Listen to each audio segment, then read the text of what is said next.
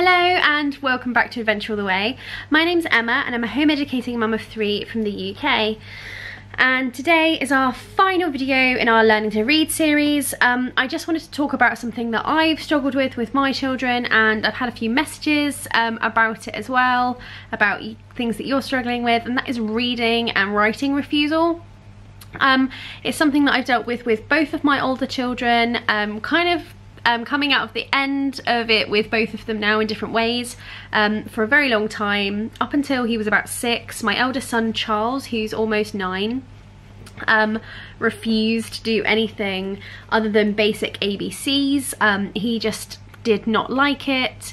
It stressed him out. Anything that was to do with writing, he would say, oh, my hand really hurts, you know, oh, I'm really tired, it makes me really tired. And reading would do the same. Like anything to do with literacy just made him really tired or stressed out, or he complained of having a tummy ache or a headache, or oh, now I'm thirsty, or now I'm hungry, or oh, now I need the toilet. And it was always something that he didn't, you know, so he couldn't do it. And then, you know, I just decided very early on, you know what, I'm not going to push this. I know that children who are at school learning to read at 4.5, 5, but he doesn't need to learn to read right now. I'm quite happy to read for him and to him. He does not need to read. Obviously in a school situation, teachers need to get them reading as quickly as possible so they can start giving them independent work, and that's not something that we needed to do, so I just waited. And when he was coming up to 7, we decided that we would start sitting down and doing formal work with him. Now, I sat down with him and I explained what was going to happen, that now he was coming up to 7, that it was time for him to start doing formal home education at home, which meant that he would be doing workbooks and that he would be given incentives to do those things. And it wasn't things like you'll get a chocolate bar. Occasionally it was, but it was things like he could have extra screen time, or I would give him extra one-to-one time where I would sit with him when he was allowed to stay up a bit later if he got all his schoolwork done during the week, during the week, and then he could have like a movie night with me on a Friday, or with some, you know, computer game time with his dad. And that really worked for him. It kind of, and now we don't need to do that because he's kind of just got it in his head. He's got a much better work ethic. We didn't need to kind of, hate to use the word bribe, but we didn't need to bribe him. So with him, when I was like, well, I want to do educational things with you, because, you know, if I did have to report to the local authority, I wanted to be able to say, well, I am doing things with him. So we just encouraged autonomous learning with him. We played lots of orchard games, things like, I've got the list here, things like Match and Spell or Alphabet Lotto. We used flashcards and made games out of them, like I made flashcard Snap, things like that for sight words and for letters. And those kind of things, we just, and I gave him a colouring book and a sticker book that was all about letters, and I just kept it very low key. I didn't ask him to read any words. Occasionally I would be like, oh, I'm a bit stuck, what does mine say? And he might help me out, and that seemed to work with him. He's the kind of person that really wants to do things for you, really likes helping you and doing a favour. So I'd be like, oh, I'm stumbling on this word, oh, what's the next one? And he'd go, Mama, it's ah. And I'm like, oh yes, ah. And puh, and he'd go, no, it's tur, cat. And I'd be like, oh, silly me. And he knew I was faking it, but it made him feel good because he was doing things for me. It's one of his love languages. One of his love languages, acts of service. So it made him feel happy that he was doing something for me, and helping me out, which was really cute.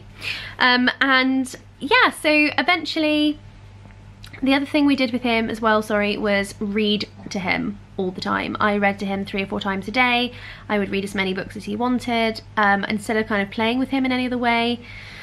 I just read to him.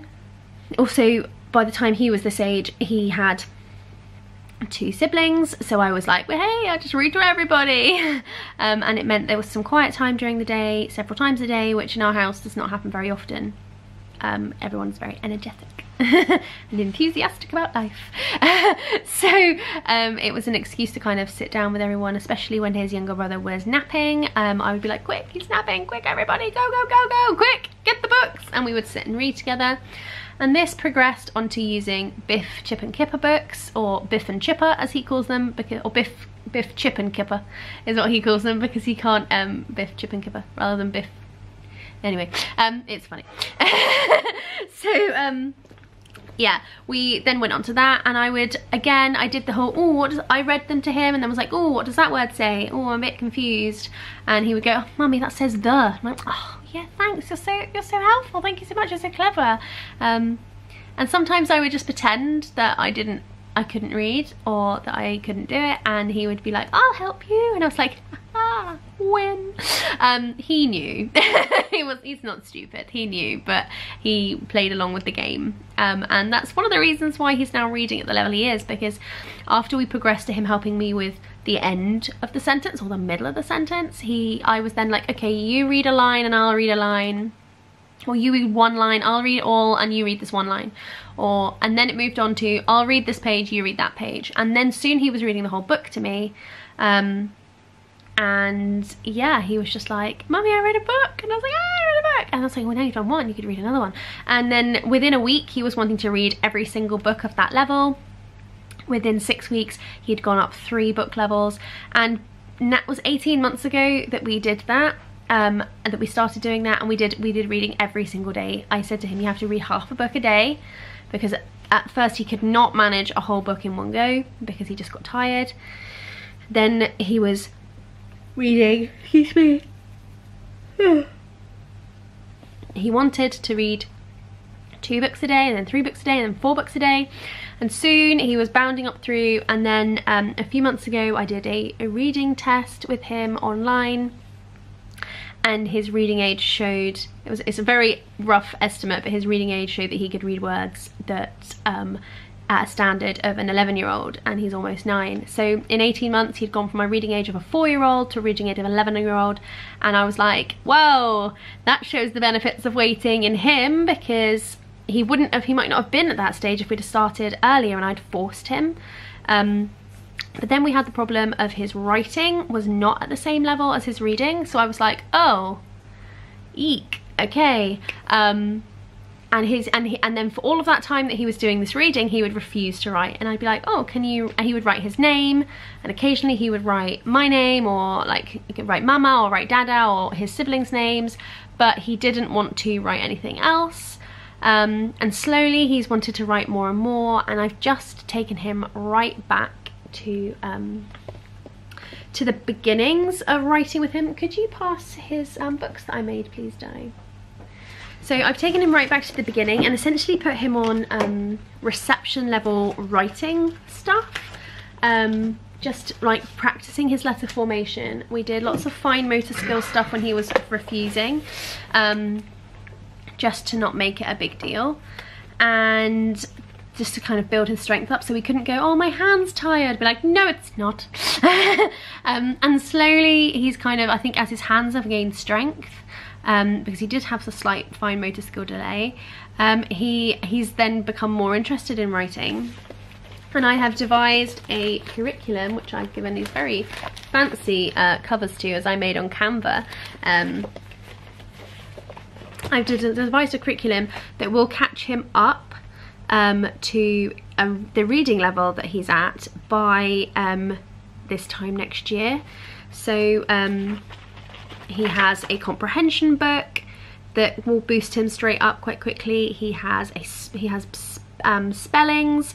We're starting with high frequency words, and then we're moving on to typical year 1, year 2 kind of spellings, and then we're going to be going up like quite quickly through them all, a different list each week, to get him up to his reading age. You know, his reading age is of year 5. He would be in year 4 now if he was at school, so I'm kind of boosting him up to where I believe he can be. Like, I'm not trying to get him up to the level that he would be if he was at school, because I don't believe he would be doing a year 4 level work if he was at school. Even though he would be in year 4, I just don't think he would manage the work and all of the interaction and the kind of uncertainty. I don't think he'd be performing as well as he does. So his biggest, one second, I'm running out of space. So I have devised these, which are punctuation, grammar and writing, as you can see, and they're divided into 3 books, and this pretty much covers all of his gaps in writing from like year 1 and year 2 level work here in the UK. So it's starting with, all of this stuff has come from Twinkle, so if you are a Twinkle fan, this is for you, and you know that I love Twinkle. I've partnered with them a couple of times, and yeah, you know I love Twinkle. So we're starting with making a sentence, and we're learning about simple sentences, and we've got some picture writing prompts. I will add at some point the links in the description, but there are a lot. So then we've got these pictures to start writing simple stories, so you can kind of choose a character and then some items and then a setting, and so he can make up his own stories and then write them down. I've also included these lovely like lined, half-lined, seasonal lined, half-lined pages, so he can write things on there. And then he's got like a harder sheet, making a sentence. And these, he has to write a sentence using those words about the picture. And so that's mainly simple sentences. Then we start talking about conjunctions, so using joining words like and so on. So as you can see, it's quite comprehensive. At some point in one of these books, he will do his first assignment, which is interviewing somebody he knows and then writing a newspaper article about them.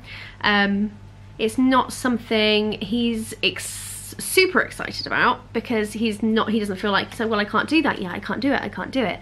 So, but I feel like once he moves up through the books and does all of this writing practice, he will be more excited about it.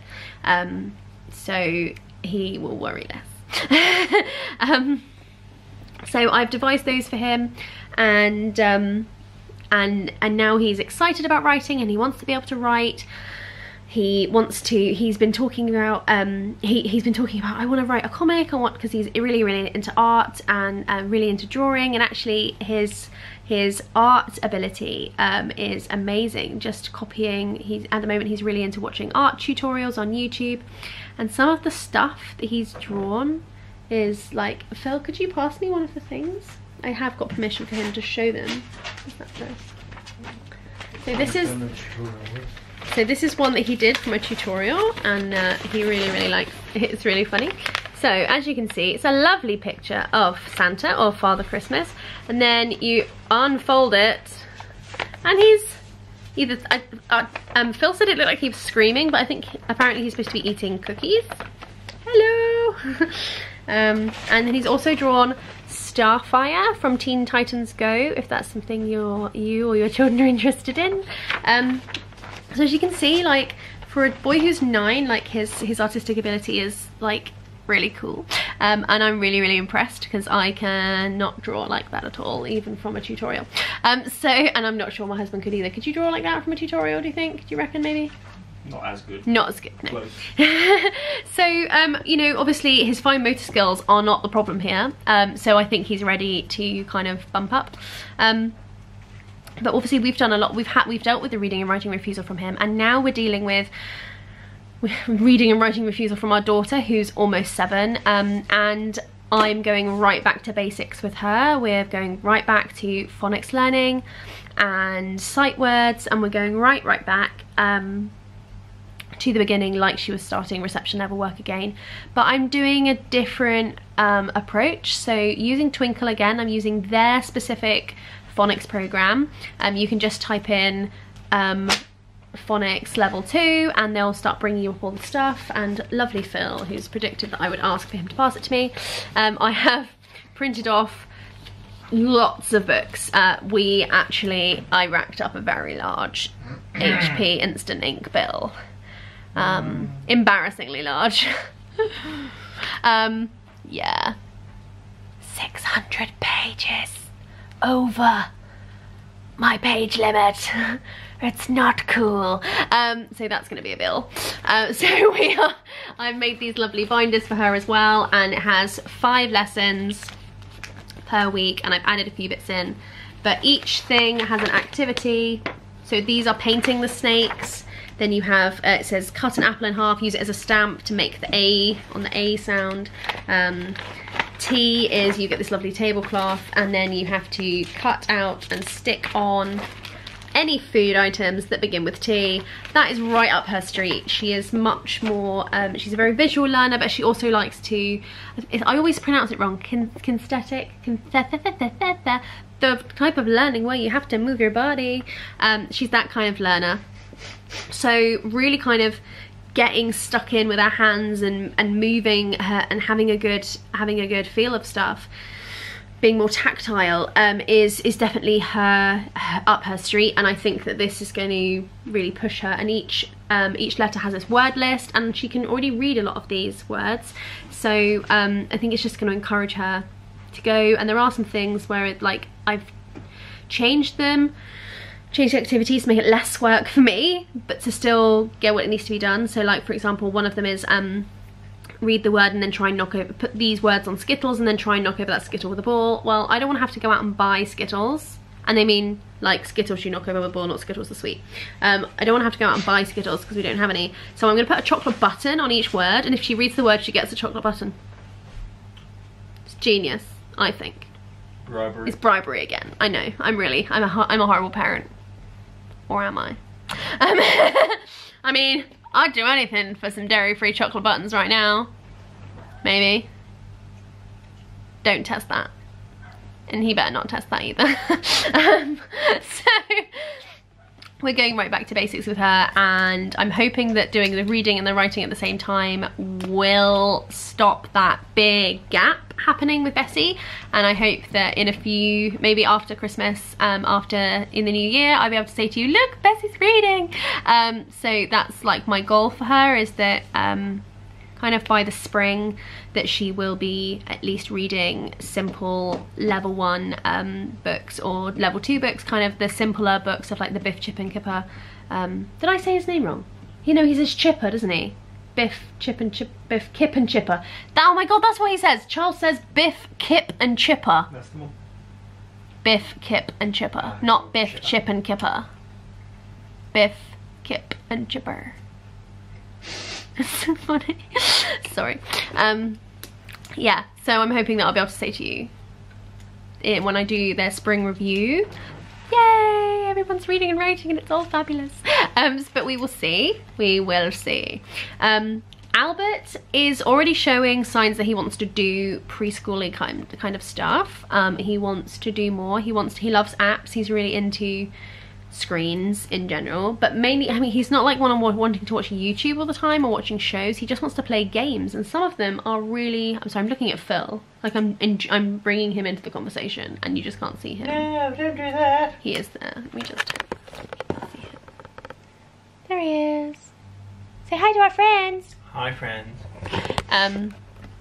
Yeah, so sorry, I keep looking at him. He's so handsome, I can't stop myself. So yeah, I'm looking at something called Starfall for him. I think it's quite popular in the US, but it's all like, you know, A, it's for Apple. That was a really bad American accent. I'm really sorry to my American viewers. I was not mocking you. I was mocking Starfall a little bit.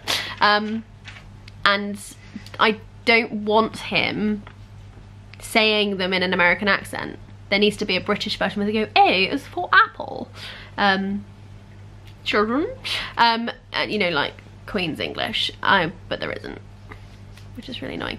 But he does teach a monster to read, right? And this is the thing, he likes to teach a monster to read, and some of his scores, probably about 50% of his scores, are the same as Bessie's. He is not even 4 yet. So here's my dilemma. I believe that that they shouldn't have any formal schooling until they're 7. Like at the latest, that should be like child dependent, right? But he is 3, almost 4, and he's showing signs of early readiness, and that he really wants to. Now Charles did this as well, and then he backtracked, was like, whoa, no, I do not want to learn to read. Stuff that. So I'm like, do I go for it? Do I go for it gently and be like, oh look, this is the letter A, it says ah. Oh my gosh, space again. Or do I just do nothing hardcore and just do like preschool activities with him. Teach him, make sure he knows all his colours, and make sure he recognises all his numbers, and make sure he recognises the letters of the alphabet and shapes, and perfect those fine motor skills by making him put pine needles, that's not what I was going to say, pipe cleaners inside a colander and then put Cheerios on them. Like, and gross motor skills, make sure he can throw a ball and teach him to ride a bike. Do I do all of those things, or do I go, you want to learn to read, let's go for it? That's my dilemma. I'm thinking, excuse me, I'm thinking that I should just do more reading readiness and more writing readiness with him, and then just let it happen a bit more organically, and then nudge it a bit more when he's like 6. That's kind of my gut, because I don't want to compromise on my beliefs, but also want to adapt, be able to adapt that for the individual child. So if any of you more experienced home educators have any tips for me on that, I would be grateful. And those of you who aren't experienced home educators, I would still love to hear your opinion as well. What do you think I should do with Albert if he was your child, with the brief kind of stuff I've shown you and told you? What would you do? Would you concentrate on reading and try and get him learning his sounds and getting him to read, or would you focus on all of the other preschooly type stuff and just focus on reading and writing readiness? What would you do? Leave me a comment, let me know, and I'll let you know my decision in a later video. Have a great week, guys. I'm sorry this is super late. YouTube was down today and I just flew out of my mind. I will see you on Thursday. I think it's probably gonna be a Christmas themed video. It might even be in the supermarket trying to get Christmas food. And making mince pies. I think that might be the thing. Making mince pies. That would be really cool. I will see you on Thursday. Bye.